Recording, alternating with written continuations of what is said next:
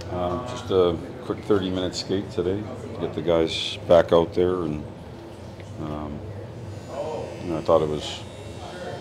Sometimes I think that's good just to go out and get a sweat after you play a game. So back to work for a little bit, and then we'll get ready for tomorrow. You talked last night about the PK being courageous. Yeah. But I'm curious about your overall thoughts about the competition within the team. Like we see in practices every day the blue versus the white and the push-ups, and how you're trying to kind of really fuel that mindset. It seems like. So I'm curious why that's important to you. Well, there was a lot of reasons why. There's a lot of reasons why I came into camp with a certain mindset, and part of it was just, myself and evaluating the job I did, the job I want to do, and then part of it, I was watching deep into the playoffs, and you see the level that it takes for teams to get to the Final Four, to the finals, to become Stanley Cup champions, and just kind of reconfirmed everything. And for me, and what I would like to see, or what I would want it to be in training camp or in practice. And to me, those are habits that you can, I think, habits that can be instilled in people, in a team, in an identity. And it's something that we've harped on. So you're right with what your eyes are seeing. Guys are working hard against each other. And that doing that every day and kind of making them buy into that, creating the habit. How do you see them responding to that? Well, I don't know if you make somebody buy into it. What I love is that they bought into it. They're competing hard. You can see that it's fun out there too. And so while they're working hard and they're competing hard, and it's been pretty consistent. Like there hasn't been a practice where you've had to stop and reel it in and say, what are we doing today? And so they bought into it, and that to me is promising. That's when your team can take steps in the right direction with regard to that style or that type of play. Third period last night, the first power play, you had the two defensemen on. Is that a game situation? Yeah, that's exactly what it was. So, and we've been practicing it too. There's been times when they've been out there together, or there's times when Gus took a shift and just managing the score and managing the opponent, and just making sure that, first of all, I still think it would be a really good power play. I don't think you'd get anything up with the defensemen that we were going to have on the ice. But from a defensive standpoint, to have two guys that think that way, I think when a defenseman gets on the flank of a power play, he thinks about it more maybe on a defensive side of things, of what might happen, as opposed to a forward sometimes. And so for me, just pulling back the mindset, but not necessarily decreasing the quality of the power play, is what we're trying to do. I wanted to ask you about the 1-3-1 neutral zone trap. I know you've done it in the past with other teams, sometimes not with others. What about the makeup of this team do you feel like encourages you that they can execute it the way you want it?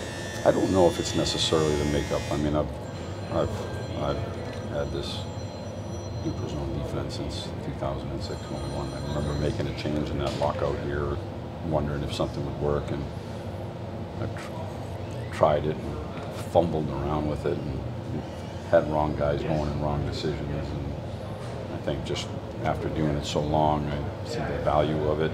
I would still rather be aggressive with a two-man forecheck and get after people in the neutral zone. But to me, sometimes there's just long pauses and long sets of changes. And, instead of just sending people recklessly down the ice, we may as well try to defend, through the red line. Yeah, you said you wanted to, that was you wanted to focus on that going forward. It wasn't your favorite part of the night, but yeah, and we did. Yeah. And we did. I have no idea where I was going to go with that. To be honest with you, I had it. Now it's gone. Maybe it'll come to me. All right, I'll step in. Are you a coach who announces your goaltenders the day in the mornings I do, and so sometimes when I get off the day before, I haven't even talked to the goaltender yet. We let them know as the day, so probably fair to hear it from us first before they read about it. Same thing with lineups. There's a chance that everybody knows. I just don't like to let things out too early, because things can happen through the course of the night, and you might tell a player that they're out of the game, and somebody gets sick, and now they're back in the game, and wondering why they came out of the game. So just just eliminates a lot of problems just to handle things in the morning. So, but it's still back to the same thing. You know, I think everybody played well enough to earn a spot in the starting game, but those are the decisions that have to be made. Actually, I wanted to follow up on that. Just, you know, Igor did win his 100th. It seems like a nice round number. I don't know what it means to you in terms of watching a young goalie like that, and what do you think it signifies? Pretty amazing. You know, so 100 games and 100 wins out of 159 is that's impressive. And you can see it though. You can see the way he practices, the way he prepares himself, his professionalism, and then even like we showed some clips in there today. There's a save he made.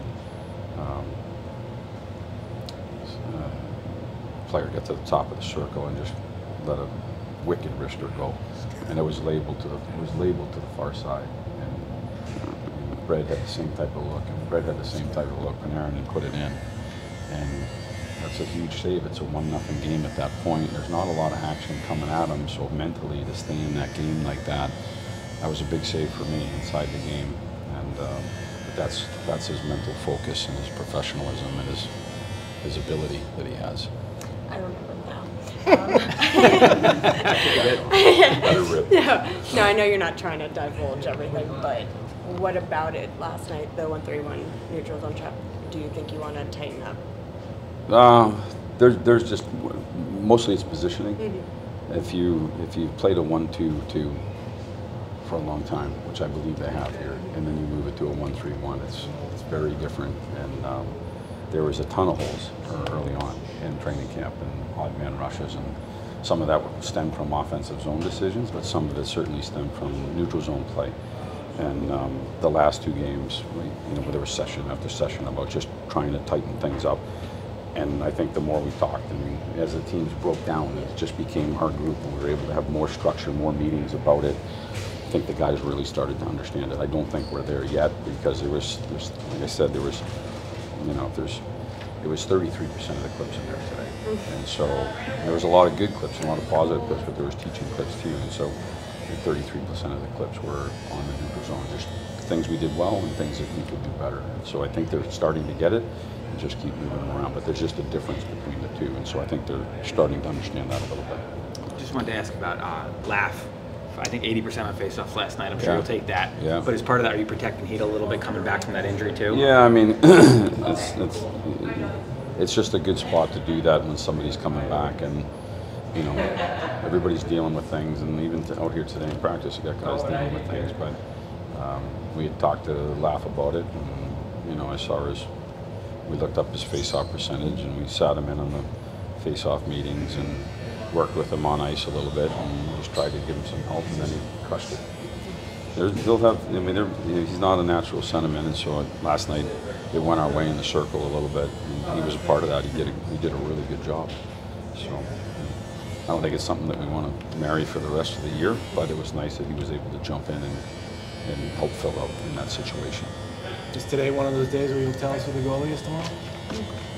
Today, no, Larry never. tried. No, I'll never do that. Oh, you'll never do that? No, because I haven't told the goalies okay. yet. So you said some days. Some mornings. Some mornings. So meaning tomorrow, if we meet, you guys chat. But I haven't. We're still communicating with the players. So. Understood.